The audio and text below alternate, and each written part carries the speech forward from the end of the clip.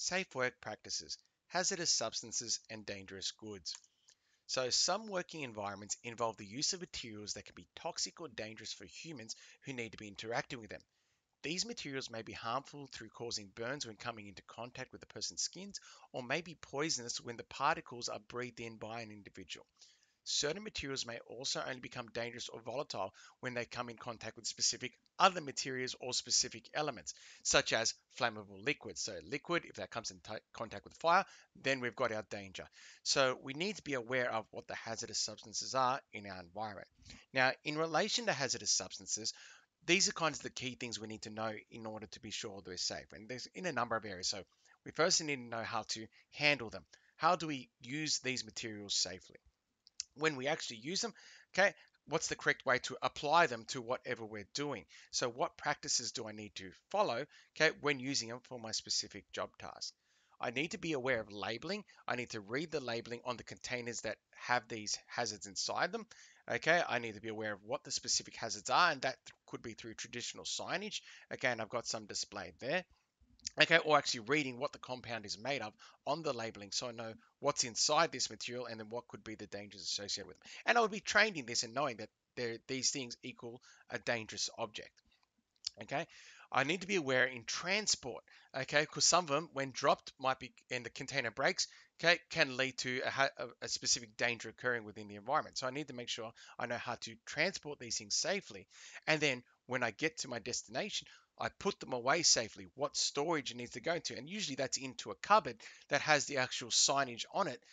Explaining the hazards of the items stored inside that cupboard. And obviously, the cupboard itself needs to have appropriate labeling and space, okay, for me to put all these hazardous substances inside.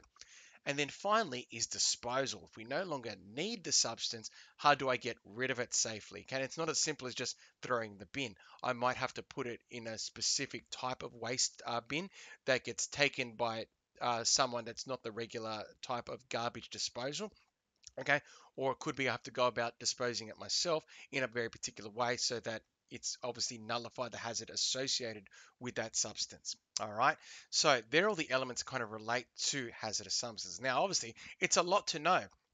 Okay, and how do I know what to do? It'd be a lot for me to remember, especially if I'm using in an environment lots of different types of hazardous substances.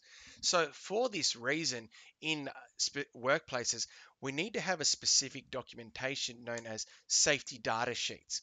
Okay, now these safety data sheets provide information about what is in a hazard or toxic compound within specific workplace environments. So it's where the information is stored about all my specific compounds, and it can be referred to by workers in the environment so they can get assistance with all those aforementioned things such as handling, application, and how to transport these items.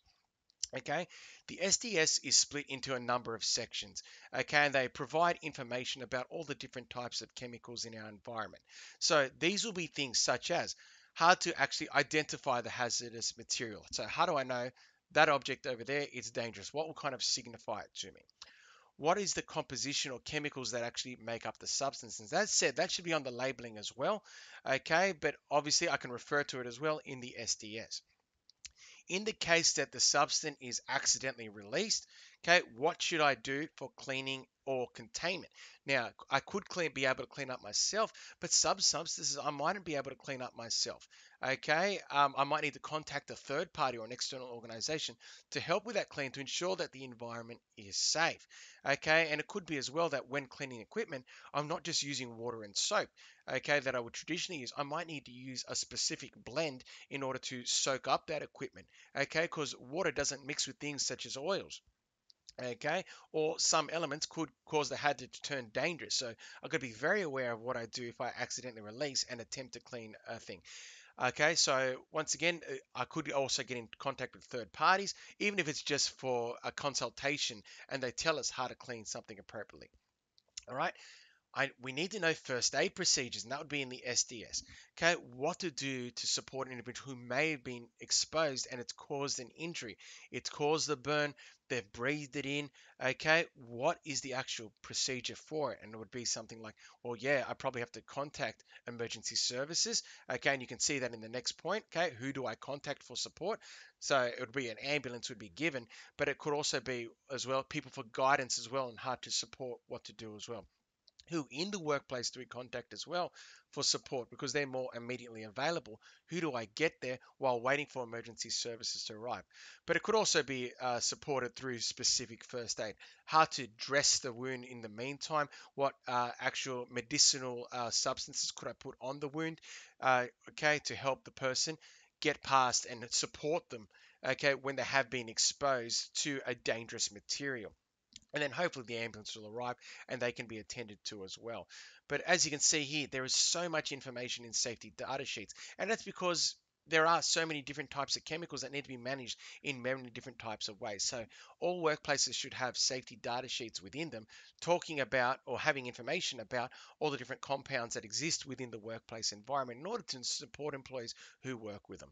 So I hope this video has given you an understanding of hazardous substances and dangerous goods, how we have so many of them in our environments, what are the sources of information we can refer to, how do we actually manage them within our environment, and what to refer to in the case that an incident does occur, what strategies we follow, that of the SDS, that we'll follow that when understanding them, working them, and then managing incidents relating to them in order to keep people safe and support them if an incident does occur.